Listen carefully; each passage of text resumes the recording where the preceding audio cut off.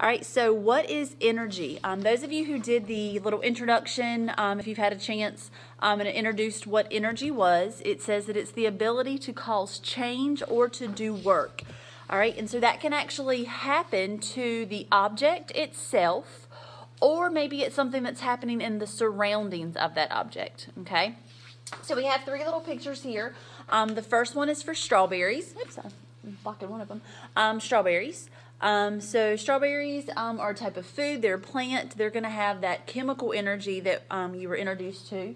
Here we have some kids swinging, so they're actually moving. That was the mechanical energy, and we've got some, they're up high, so we know that they've got actually, a lot of potential to fall back down. And then we have this sun, okay, which is going to be able to provide us light. It can provide heat. You've got the nuclear fission that's going on in the sun. There's lots of things that are going on with the sun with energy. And another thing that was introduced to you was that energy is measured in joules. So that's a new unit for us. Energy and work will both be in joules.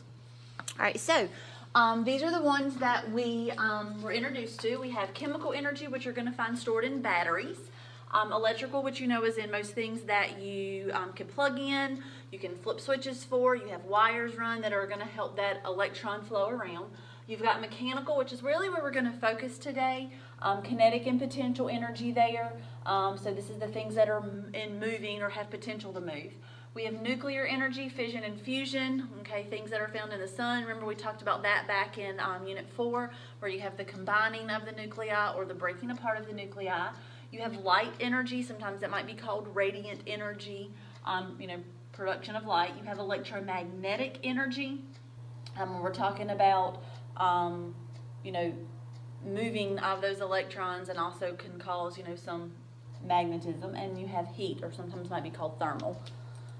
All right, so the law of conservation of energy was another thing that was introduced in that first little intro. Just like where we couldn't create or destroy matter, we cannot create or destroy energy, okay? It just changes its form from one form to another. All right, so here we have some explanations of kinetic and potential. So kinetic energy is when things are in motion, okay? Whereas potential would be it has the potential to move. All right, so we have an equation here. Kinetic energy is 1/2 mv squared. So what I'm going to do is I'm going to draw the triangle, because even though this has the 1/2 in it, we can still put it in a triangle. So we're going to pop KE up top, okay? I'm going to go ahead and convert 1/2 to 0.5 m and v squared, okay? Now, we like to put units in. So since this is energy, energy is going to be measured in joules. Half is just a number, it doesn't need a unit. Mass is going to be kilograms, and velocity, if you remember, was meters per second, okay? So hopefully you can see that, and there's not a weird glare, but I did need to turn the lights on so that we could see that. So we have kinetic energy up top, you have 0.5, you have m and v squared. This is for mass, and this is for velocity. All right, turn this back down. Alrighty, so it says we're going to find the kinetic energy of a 10-kilogram bowling ball that is rolling at 3 meters per second. You try and see. Yeah, you're not going to be able to see anything like that. Alright, so I'm going to turn this back on. I'm probably going to write that a little bit bigger so we can see that all together. Alright, so we have KE at the top of my triangle. I have 0.5, I have m, and I have v squared. All right, so, and I need to grab a calculator. Sorry, guys. I thought I had all my stuff together. All right, so I'm trying to find the kinetic energy. So what I'm going to do is I'm going to say 0.5, because remember, if I cover that up, times my mass is 10 kilograms. And I'm going to multiply that times the velocity, which is 3 meters per second, and I've got to square that.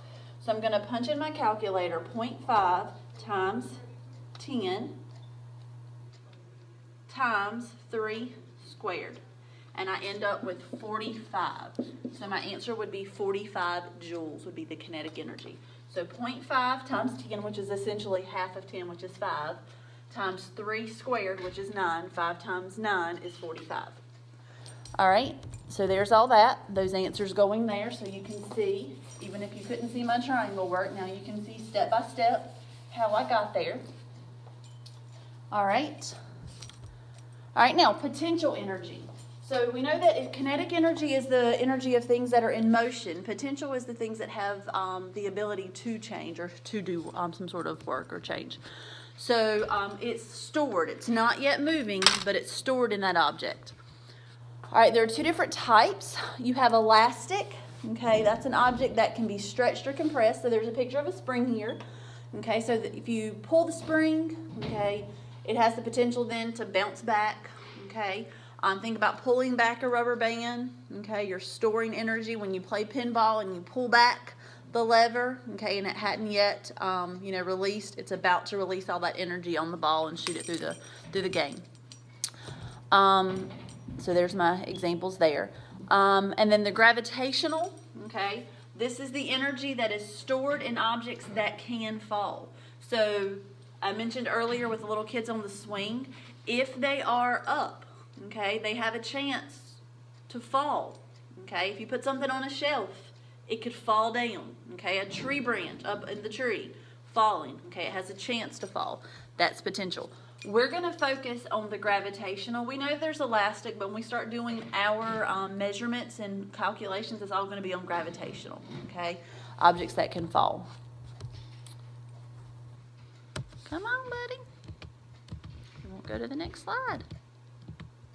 Okay, so calculating gravitational, here is our equation, PE equals mgh. So because you know Ms. Griffin loves her triangles, we're going to put it in a triangle. We're going to put P up top, M, G, and H. Okay, once again, it's potential energy, so that's stored in joules. I have M, which is mass, that's going to be kilograms. Height is going to be meters, that's what H stands for. And this G is gravity, so that's an acceleration, meters per second squared. Okay, now if it doesn't tell you anything different, that's always going to be 9.8 meters per second squared because that's what gravity is. Okay, so we have our energy, which is our answer we're going to be looking for is in joules. We have mass and gravity. Remember those together made weight. And then we have our height, which is in meters. Okay, all right, so it says, Joe's Sundrop can is on his desk, 1 meter above the floor. The mass of the can is 0.5 kilograms. Find its potential energy. So remember, once again, potential energy is mass times gravity times height. Okay, so I'm looking for potential energy. So potential energy is going to be equal to the mass of the can. All right, it is 0.5 kilograms. I'm going to multiply that times gravity, which is 9.81 meters per second squared, or actually, we're just going to say 9.8 for simplicity, times the height, which was 1 meter. So if I get my calculator and I say 0.5 times 9.8 times 1, I'm going to end up with 4.9 joules. Okay, so that would be the potential energy of that Sundrop can. All right, so there's that. Oops. All right, I'm going to erase all mine so you can see what's actually printed nice and pretty. All right, now, Miss Baker is going to make John put the can in his backpack on the floor. Now we're going to find the potential energy. So the can hasn't changed its mass. It's still 0.5 kilograms. It hasn't changed gravity because it's still here on Earth, meters per second squared. But now the height, because it's on the floor, is going to be 0. So that's going to be 0 meters. So if I say 0.5 times 9.8 times 0, because it's saying times 0, the potential energy is 0 joules. Okay, anything that's sitting on the floor is 0. And all of a sudden I thought, I'm not recording, but I am recording. Okay, see, just as silly on tape as I am in person, guys. All right, so moving on. And there's that one. Okay, so 0 joules. All right, so now, here we have this diagram, okay? So if you think about, and if you watch the little introduction video, you had the roller coaster, and it talked about as it was going uphill, it was storing energy, and then when it was going downhill, you had your kinetic, okay? So when you're at the top of the hill, you have the greatest potential energy because you have the furthest distance that you can fall. Your mass never changes. Gravity's not going to change. So the only thing that's going to change is height. So the higher you are, the more potential energy you have. All right, so highest PE, lowest kinetic, because if you're at the top, you don't have a lot of velocity. You've had to go really slow to climb and get up there. But as you start to fall, your potential is going to decrease, but your kinetic is going to increase, because as you go down the hill, you get faster. And then as you climb back up, the kinetic would decrease, but the potential would increase, okay? Same thing, think about like a batter that's hitting a baseball. They're going to have the highest kinetic energy at that first impact where they swing because they've got the most velocity on it. But as it goes through, okay, gravity, it's going to be decreasing that kinetic, okay? Lots of potential up here, and then it swaps. So wherever kinetic is high, potential is low. Potential is high, kinetic is low.